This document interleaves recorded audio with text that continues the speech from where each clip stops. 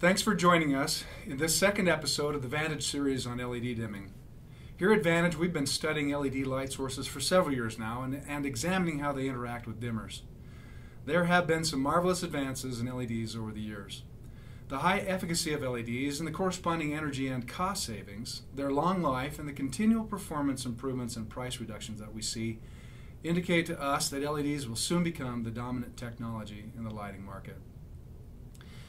The purposes of dimming LEDs are really no different than that of other light sources, including appropriate ambience, multiple uses of the space, energy savings, and product lifespan extension. LED lighting manufacturers are therefore challenged with the task of making their products dim well. Today we will examine some of the issues related to dimming LEDs. Whether you're exploring dimmable LEDs for new construction or looking to replace incandescent lights with LEDs, the issues that we discussed today are relevant. We'll use the context of LED lamp replacement to simplify our discussion. In the lamp replacement context, we're just replacing an existing incandescent lamp with an LED lamp designed specifically for that purpose. This project is often undertaken by a homeowner, not considering that the replacement lamp may not dim as well as the original. If you are a Vantage homeowner considering relamping with LEDs, we strongly suggest you contact your dealer for consultation and assistance in evaluating your options and then optimizing the performance of the LEDs on your dimmers. In the market of LED replacement lamps, not all options are dimmable. Typically, a dimmable LED lamp will be marked as such. If no additional comments are made on compatible dimmers, you can safely assume that a lamp marked as dimmable is referring to compatibility with forward phase dimmers. This is because LED manufacturers know that most installed dimmers are of the forward phase variety. The most notable exception in replacement lamping will be a low voltage light fixture, such as those holding an MR16, which, depending on the transformer type, might be connected to a reverse phase dimmer. Now, the term dimmable is not something that has been standardized to date. What does it mean to be dimmable? Let's consider that there are two aspects to dimmability: compatibility and performance. An LED lamp that is compatible with a particular dimmer is one that is okay to place on that dimmer. Typically, little or no performance rating is suggested. Compatibility suggests only that it will dim to some level and that there will be no detriment or damage either to the dimmer or the LED lamp. Compatibility may be constrained by the number of lamps on a given dimmer output, with potential restrictions both on the minimum and the maximum numbers of lamps on that dimmer. Although LED lamp manufacturers typically provide little to no information that will help you with this. Now, going beyond compatibility, our interest is in the performance of the lamp controlled by a given dimmer. Performance issues include dimming range, flicker, smoothness, and linearity. Because there are no performance standards, and because of the different characteristics of dimmer models, and because of the wide performance variation from one LED light source to the next, the only way to assess performance and optimize performance against a particular dimmer is to test samples of the light against that dimmer.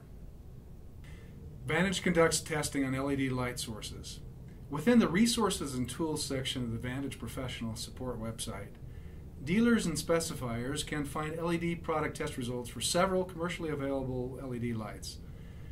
To correctly interpret these test reports, it is vital to understand the performance issues reported.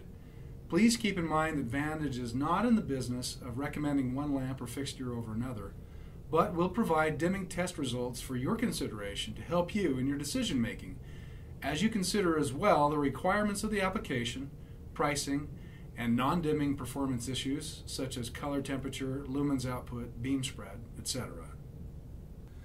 The first LED performance issue we'll examine is dimming range limitations.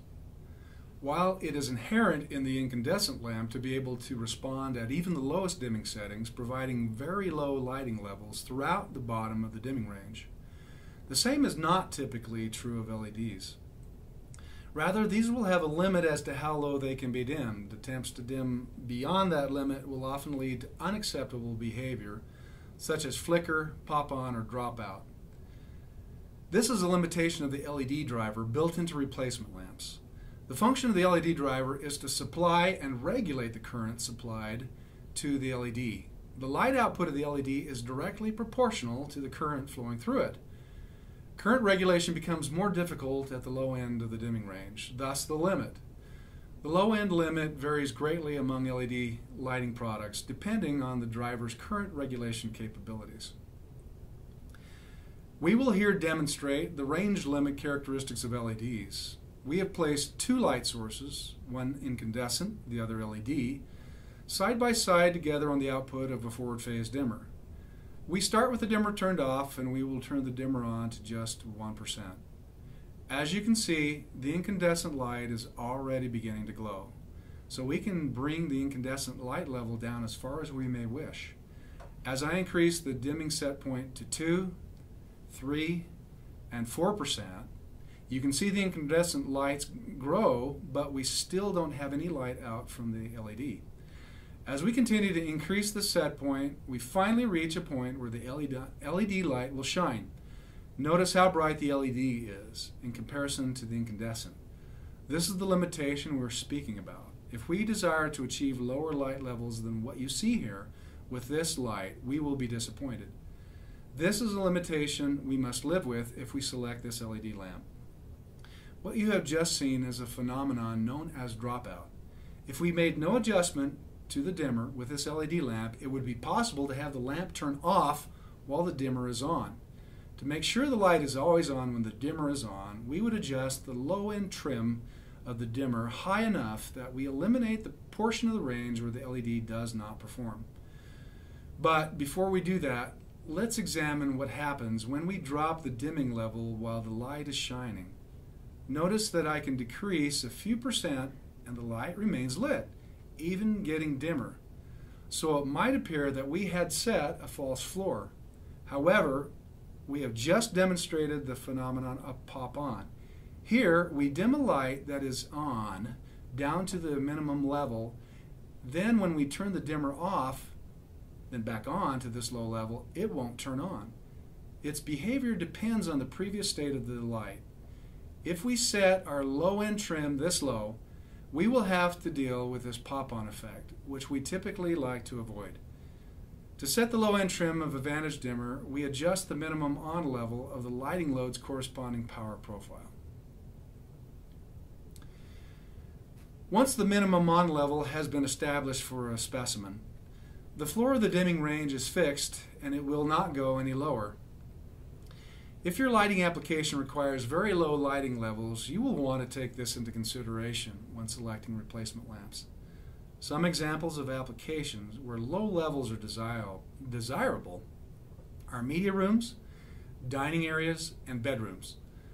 The good news is, as LED driver current regulation improves, we are seeing samples that are very impressive in their ability to perform at progressively lower levels. While on the topic of low dimming level applications, the color characteristics of the light output should be considered. Because of the way the incandescent filament behaves, the color of the light grows more amber as it's dimmed. By contrast, the color of LED lamps typically stays pretty much the same as when full bright.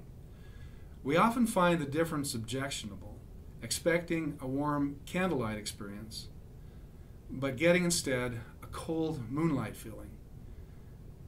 There are LED manufacturers who are experimenting with new technologies applied to their LEDs to produce this warming effect at the low end of the range, but these offerings are still on the horizon. The next performance consideration is flicker, which is demonstrated here. Again, there is no standard, and it is not common to measure flicker during dimming tests, but simply to state the tester's subjective observance of flicker.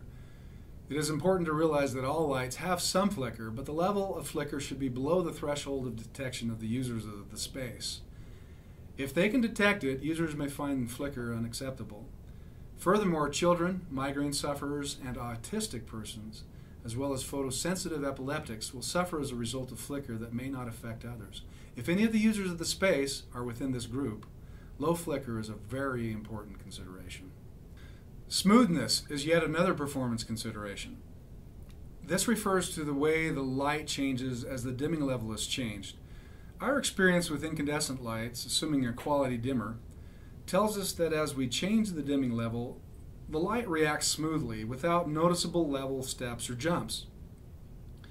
Whenever a dimmer is set to change levels with a transition, this can be an important consideration. Whether a long transition, such as in a home theater when the watch movie button initiates a long fade down to the low lighting levels appropriate for the activity, or even the 1 to 3 second transitions we enjoy in a typical Vantage home, when lights turn on and off, may be long enough to make stepping during transitions unacceptable.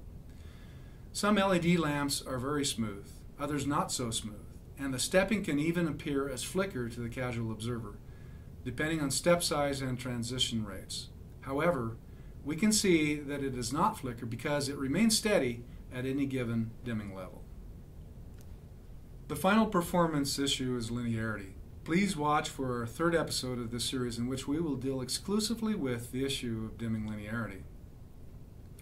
Thanks for joining us today. In summary, we have examined some of the dimming performance issues of LED lighting sources that typically don't arise with incandescent lamps. It is important to remember that just because a manufacturer claims their LED light source is dimmable doesn't mean that its performance will meet the expectations of the users of the space. While we can eliminate unacceptable behaviors by setting an appropriate low-end trim to the dimmer, we cannot improve upon other performance-related issues such as mid-range flicker, non-smooth transitions, and minimum light output levels and color. So, these performance issues must be examined and evaluated against the requirements and expectations for the application. Vantage continues to test and is willing to test LED samples at the request of LED manufacturers, our partners, and customers. Please contact Vantage Technical Services for sample testing requests or for questions you may have relevant to the topic.